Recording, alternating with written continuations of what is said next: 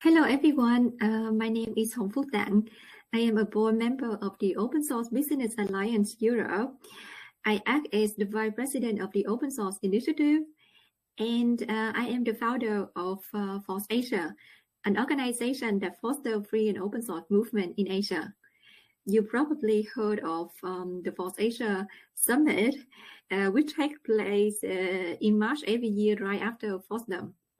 But many of you might not know that we actually release quite a number of open source software and hardware projects. We have a stand here at FOSDEM in the hardware cluster in case you want to check out our work. By the way, I'm calling in from Berlin, Germany. I could not get back to Asia since April because of the pandemic. Of course, it's a very challenging time for all of us. I'm still glad that we are able to meet and connect virtually. And today I'm here together with Deb Nicholson. She is the General Manager at Open Source Initiative. She has 15 years of experience in FOSS licenses and policies. She also the founder of GNU Linux Conference in Seattle. And Deb is calling in from Cambridge, Massachusetts. Hello, Deb. Hi, Phuc. It's great to be here. Great to see you. We're going to talk.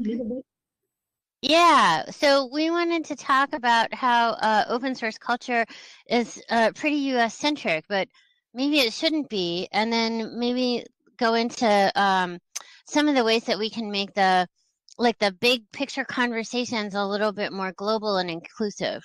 The reason we thought of it is that OSI is working to be a global and inclusive organization, but we sometimes struggle to find a way to engage both US folks and non-US folks. Sometimes the challenges and problems are different, but sometimes they're pretty similar. So we wanted to look at, how we could improve that. And we also wanted to look at why a lot of the conversations seem to center the US. We know that a lot of the big tech companies are from the US originally, like Microsoft and Facebook and Google and Amazon, but also even a lot of the big kind of old school open source projects, like a lot of the Debian and Fedora developers are based in the US, Red Hat's from the US, things like that. So, but we know that there are contributors all over the world to open source. You can see here that only 28% of FOSS contributors are based in the US, while 53% are based in Europe, Middle East, and Africa. And this is from a recent study by the Linux Foundation. So a little skewed towards their community, but still really telling numbers around who is really participating and building open source around the world. So I guess, Phuc, if you wanted to talk about why we care who participates in the conversation around open source policy, I'll hand it back to you. So open source only happened because of the global collaboration of people from everywhere around the world. So the software that we use these days is not only developed by the people from one region, but from the people of everywhere. So if the software that we use being developed by people around the world, why the conversation on policies is not inclusive for all the contributors everywhere. Yeah, so I think that open source is stronger when it's truly global, and truly a global community gives a wealth to of different perspectives and help us to build software that is accessible to more people. Yeah, and you kind of pointed out to me that it can be a little annoying when people get together on a supposedly global conversation, but then they end up just talking about US stuff. Yes. Yes. But also, yeah, Deb. So we meet at regularly. Because of the work of the Open Source Initiative, we also met at different conferences, right? But you see, majority of the speakers are come from the US, and if we have group discussion, you can see that a lot of actors, participants are coming from these regions, and of course, there's the conversation around how can we be more inclusive to communities. in different regions is always a big topic, and of course it's important that we discuss and find out how we can what we can do to improve. Yeah, I think it's especially important here in the policy track, because a lot of the best ideas around adoption of open source aren't coming from the US. So like the state of like free and open source software adoption is pretty different in different places. And you know, the challenges to building and pushing for open source use vary, but we could share a lot more ideas. There are definitely strategies that we see for you know, pushing to get more open source adoption in different places that could be tried in a lot more places. So I guess I also sort of feel like it feels like unfair that because like we end up taking a lot of cues from users from really wealthy nations, and if like free and open source software is this force for good in the world, then everyone has to be able to participate in the conversations about the future of technology. And there's still a lot that open source can do to serve like minority language groups or vulnerable populations, or economies that don't look like the economy in the US. And so I'd really love to see us, you know, kind of get to work on how we could help each other include our policy approaches. And that's kind of the reason we wanted to make this conversation more global. So I guess now we're going to talk a little bit about the state of open source policy work. Yeah, so I think that is a good next point for discussion. Yeah, so I think that so I think we can now talk a little bit on examples that we have seen like in places outside the US around like open source policy. Deb, do you want to, as you have so many experiences in the in policy, do you want to first? Yeah, I'll start with some, and then and I know you have some too. In my previous work at the Open Invention Network, I looked pretty deeply into software patent policy. Software patents create kind of this chilling effect on sharing and collaborating on software, and you know, and in the US, like people, you know, there's like you can buy a T-shirt that says like I hate patent trolls and stuff like that, and so there's definitely a lot of like we should do something about it. But then when you go to like New Zealand, they just kind of made it so that most software isn't patentable there. Part of that's because New Zealand's a little smaller than even its neighbor Australia or the US, but you know, they decided to start lobbying to take software out of the scope of patentability, and they were successful. And India's done a similar, like where they didn't really have a culture of patenting there, but there's definitely been some pressure to consider adopting like a US scope of patentability or a European scope of patentability, and they've resisted that because I think it would be harmful to their homegrown local open source industries, especially like the cheap smartphones. So and then once they took that stand on like, no, we're not going to accept the kind of the European scope of patentability, their open source projects, their open source culture really started to flourish. And so India has just in the last couple of years decided that they're going to prefer open source a little bit. Like you have to, when you're doing government procurement, you have to say, here are the open source options. And if you want to use something proprietary, you have to make a case for why the open source option isn't good enough. And so, you know, as far as like procurement, and I know that FSFE's been working on public money, public code, but it's already happening in India. But I think they're not even the first ones to do that, are they, Phuc? When we talk about like earliest adopter of free software in Asia, so I believe it is probably Taiwan. Yeah, back in the 90s, when GNU utilities were introduced in university campus across Taiwan, and it led to the creation of the Chinese Linux extension, CLE. This project was created in 1997. This is also the most referenced Linux environment in Taiwan, and then later they also developed something called LXDE, another like lightweight desktop environment. In Taiwan, right, in the early 2000s, the government introduced the national strategy on open source software to promote a nationwide utilization of free software in high school, and they also consider free software as an alternative for government procurement act, similar to what you mentioned in India before. And from other like government agency, they form a Linux promotion task force, where they also do a lot of promotion in open source education and more. And until today, Taiwan has a very healthy and active free and open source ecosystem, I believe. So they have a very well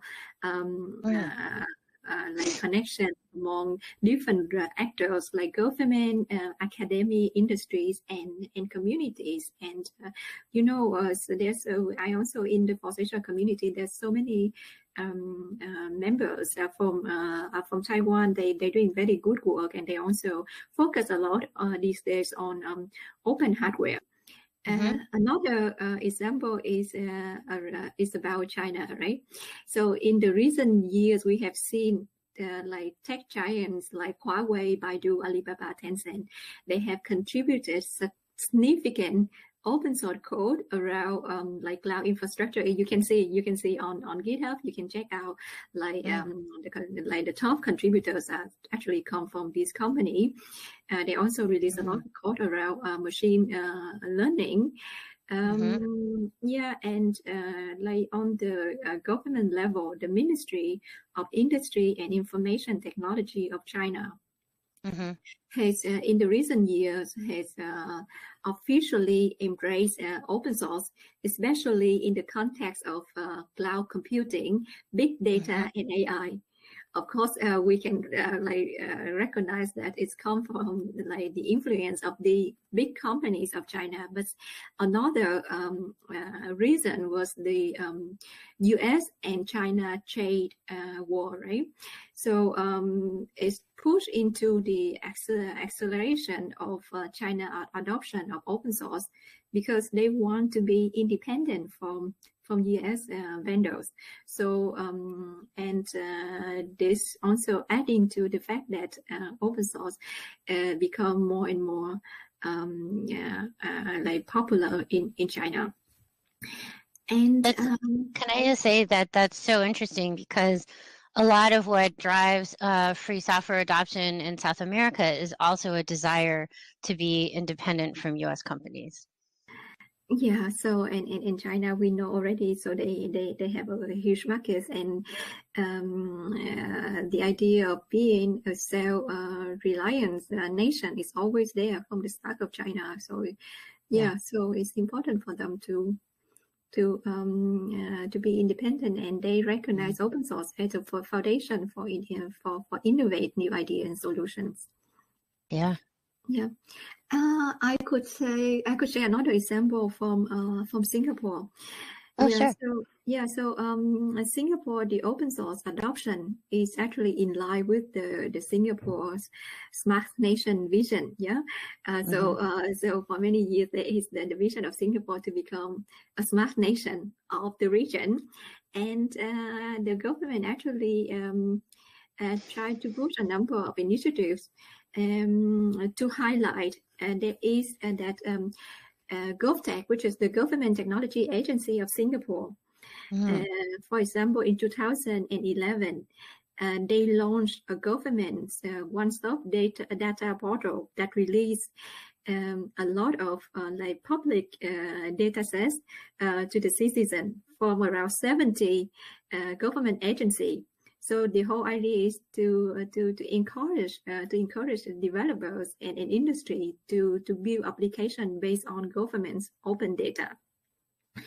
Also in 2017, GovTech released Beeline under open source license. So Beeline is a government mobility platform, and it was really a big step forward, like adopting open source by engaging the community to contribute to a government platform. And most recently, they also released the Singapore Trace Together application open source. So this is a COVID contact tracing app.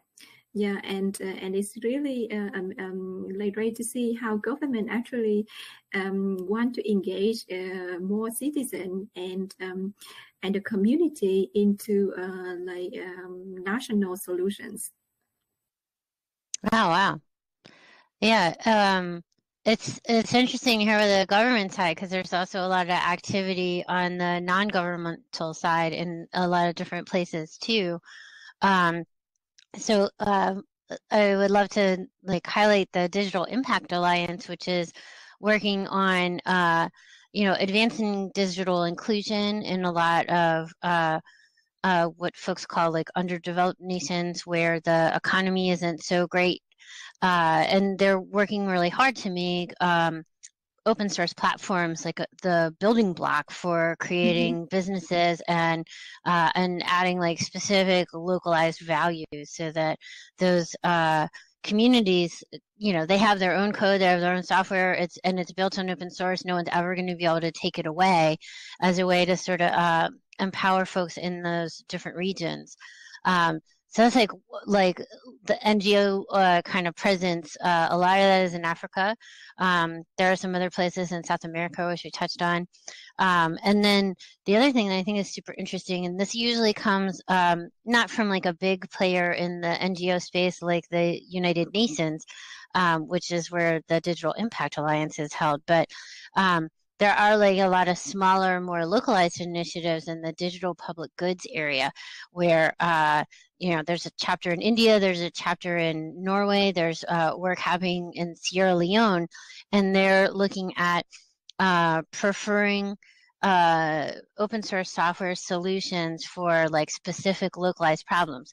And of course, every city, when you live there, it's different, it's special, but it definitely has things that it shares with other cities. So part of forming alliances across these different non-governmental organization kind of initiatives is so that they can share and reuse and kind of borrow strategies from each other. So it's a really good framework if that's the specific thing that you're trying to get done.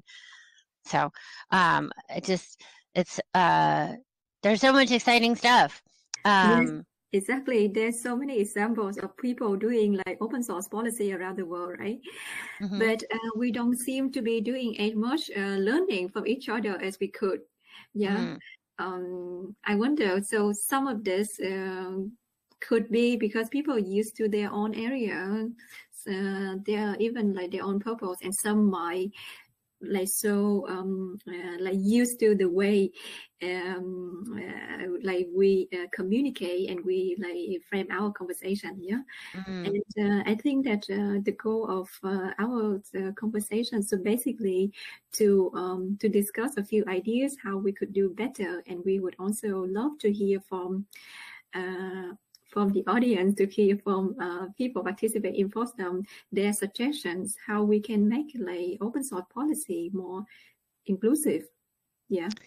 Yeah, I think that's really exciting. And it's, I think one place that would be easiest maybe for folks to start is to make sure your existing open source communities really represent all your stakeholders, and not just where your home office is or where your founders are. And that means choosing meeting times that might be a little less convenient for your US people, but are better for a wider range of time zones.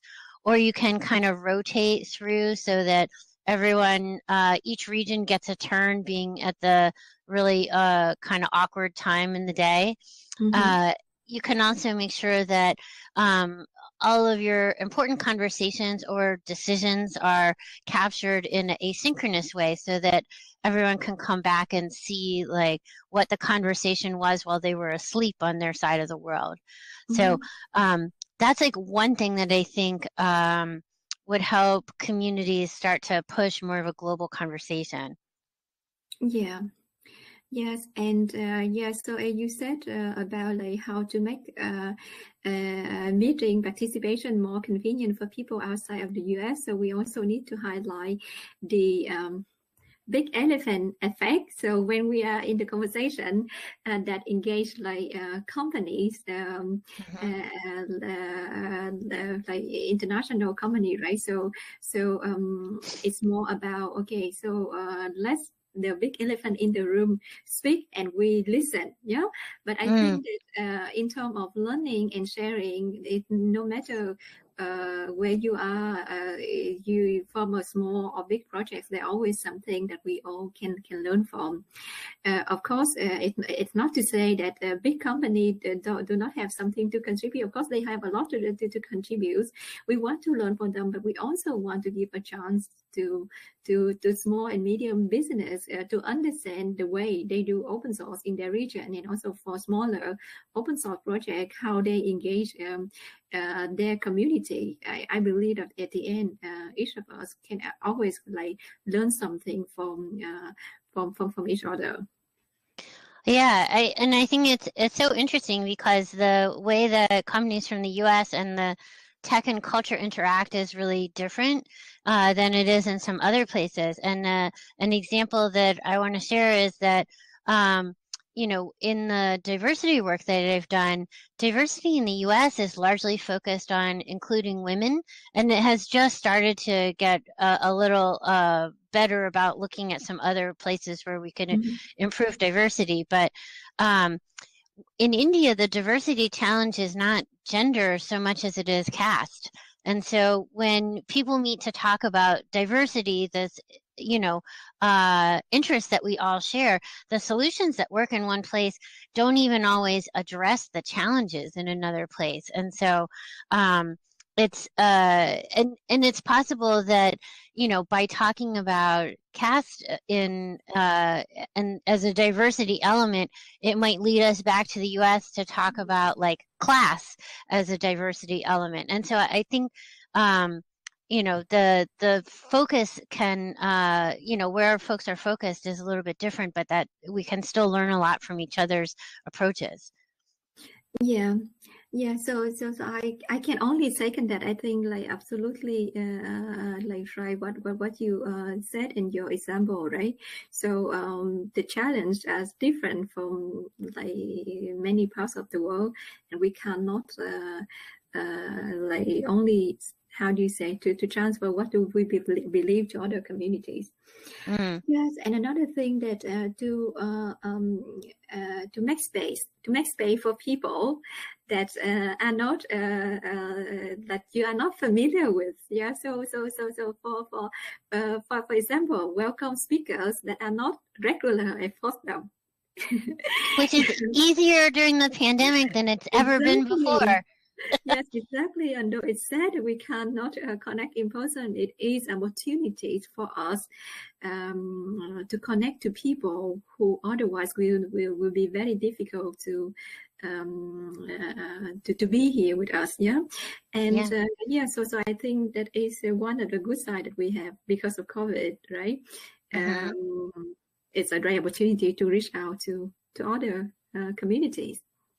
And yes, I think you were going to say sometimes that can be tricky though, because if you do present somewhere outside your region, you have to be careful about some of the shorthands and some of the like abbreviations that you use, because they might not be understood. So if your example relies on a really local experience, then you'll have to explain it to the whole room so they can understand your reference. I would say another thing is that when you're looking at, you know, like a policy effort, or you want to change something where you live, look at the other countries where they've been successful in making that change and reach out before you build something from scratch, right? I mean, that's kind of the open source way, right? Be open-minded and use other people's work when it's offered. Yes, so exactly. like yeah, and it's like the policy campaigns we were talking about before, especially like some of the work you're talking about, like it seems like Taiwan is like 20 years ahead of what people are just starting to talk about in the US, like, you know, pushing for government open source adoption and teaching open source in schools. And I think, you know, we can learn a lot from each other's mistakes and successes, and US policymakers could learn a lot from not just Taiwan, but also like India and New Zealand and some of the other places where they've chosen to kind of help open source succeed as opposed to put roadblocks up. Yeah, definitely, but I also want to highlight one challenge. So because of the language barrier, right? So sometimes in different like country in Asia or Africa, they are doing good work, but they are not so like accessible to the world, you know, because they written their documentation or they written their policy in their national language. So in order like to understand and to aware of what's going on, of course, like usually like the communities that you have. So every open source project, so they have like community members and contributors from everywhere. So try to use them as your resources, try to use them as the door to enter like different countries to learn from different nations, and then they can support you to find the right information or the right lesson from their countries. Yeah. Yeah. The other thing I would say is I think we are like running out of time soon. Yeah. I think we were just going to say like, yeah, encourage your, you know, plug into the networks that you already have within your project. You might find that there's a global, you know, pile of meetups in your, you know, programming language space, and keep looking for amazing events like FOSS Asia and FOSDEM to participate in. And then, and we would love to have you join us with the OSI affiliate program, which is a global project. So yes. Thank you. We'll take a couple questions. Yeah, with that, we're gonna end our session here. And if Deb said, we're happy to take some questions. Okay.